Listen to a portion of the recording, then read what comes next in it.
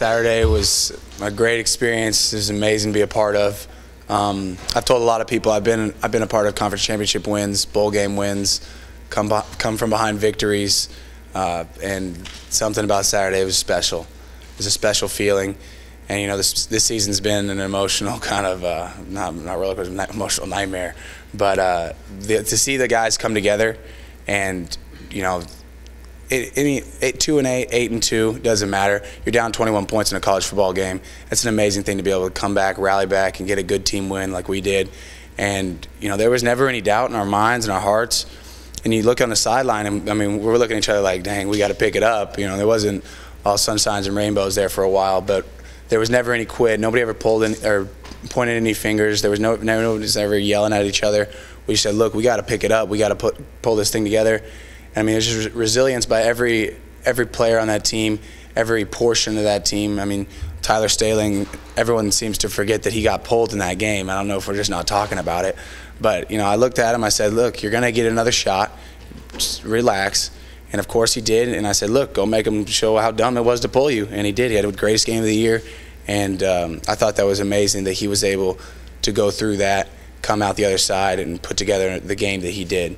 And on the defensive side, you know, they were running through us like Swiss cheese at first, and those guys set their jaws, and they said, look, there's no more of that. Guys like Preston Gordon, Tabari McGaskey, Alex Lyons, Emmanuel Ellerby, Destry White, just standing guys up at the third down right at the marker and just not giving up, keep driving their feet. And at the end there, we just wanted it more.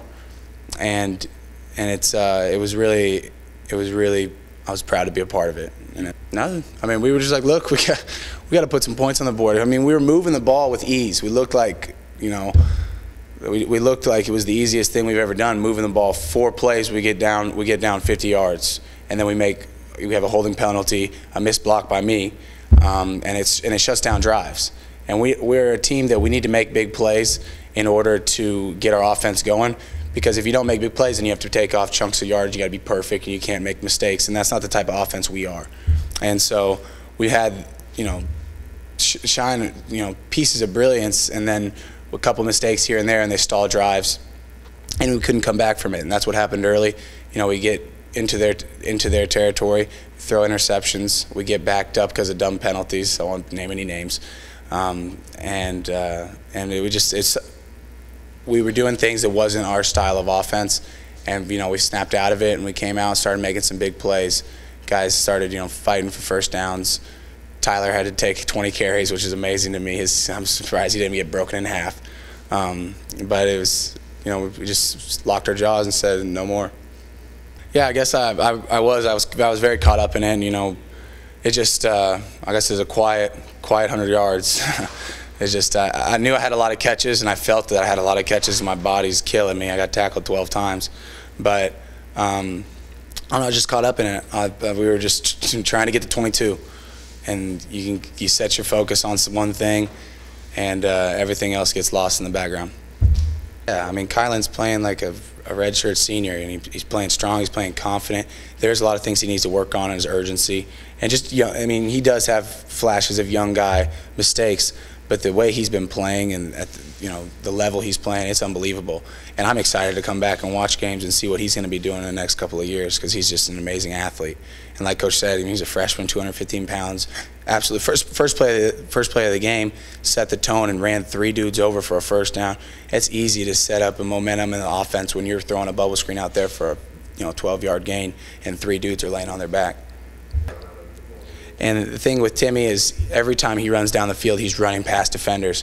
And, you know, it's something Tyler needs to work on. These should be one-play drives, just running past defenses, and we're getting underthrows and having to settle for pass interferences because guys are literally running into Timmy because he's so far behind him.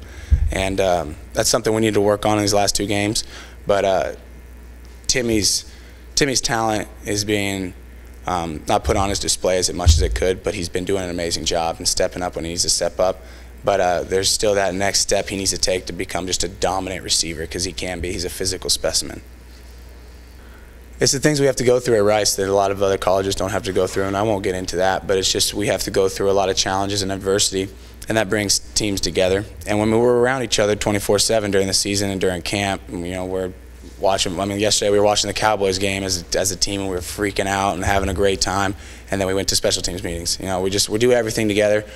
You know, getting ready to go to the radio show tonight with Tabari and all the seniors and guys, and I'm probably going to all ride together. And I mean, we're a close group, especially us seniors, just banged up, and I don't even know how many we got left. You know, we're falling like flies. But just the whole it trickles down throughout the team, and you know, we're a family. You know, everyone says it, and it sounds corny, but we're truly, these guys are my brothers, and everybody will say the same thing about everyone else. Got that email, I was like, what the heck? Is senior day is coming up? It was a weird feeling. But it just means UTEP's coming into our house, and we got to run them out of there. So, you know, it feels weird. This is the last one, but you know, it was going to come eventually. So we're going to have to end it on a W. When there was that pick six, I mean, that was just like, wow, God. I hope it was hard to think. It was hard not to think, here we go again. You know, it's just natural human nature to think, wow, that's about the worst play in Rice football history I think I've ever seen. And then we just came out, and I mean, we got the ball back, you know, immediately after, and started moving the ball a little bit. And I've been here longer than 5 years. I've been watching games with my mom since I was like 4. But it was a bad play, and it was bad luck. And it was a bad luck play. It had nothing to do with talent or anything. It just, a ball slipped out of the hand, and it was ugly, and it was just like, wow. Like, but I mean, we came back out there. I mean, you know, you can't just not go back out. And we came out and started making plays, and we started moving the ball with ease. And I was like, God, how are we down 21-0 to these guys when we're just moving it methodically down the field? And then we get put on 3, and we were disappointed because we felt like we'd driven this entire field, and it should be easy to get in the end zone. And so we come back out and we put in 7 right before the half, and we go 10 unanswered points, and we get in the locker room and we're feeling good. Defense is talking about how their offense is slowing down, and we can feel the momentum coming on our way. And we just came together. I mean, the locker room at halftime really was. It was a great energy, great emotion. We were excited to get back out there. We just wanted to play more football because we felt that emotion, that energy, that momentum that we haven't felt a lot this season, and that's why we play the game. And that's kind of where we felt it turn. And we came out at the beginning of half, and honestly, their offense started moving the ball down the field.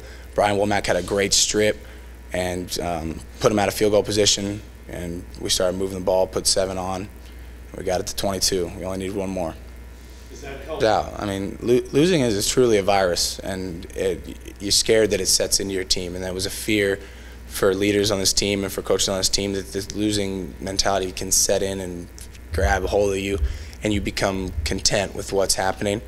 And obviously Saturday it's not a problem for this team, and we're moving forward onto UTEP, and we know that, I mean, once we put out that our actual talent, I mean, we made a lot of mistakes on Saturday, a lot of mistakes, and we still are able to come out and pull out a W in that kind of fashion. It just shows you that if we can put everything together and start eliminating these mental errors and these critical mistakes we're making, the product we can put out there on the field could be really impressive.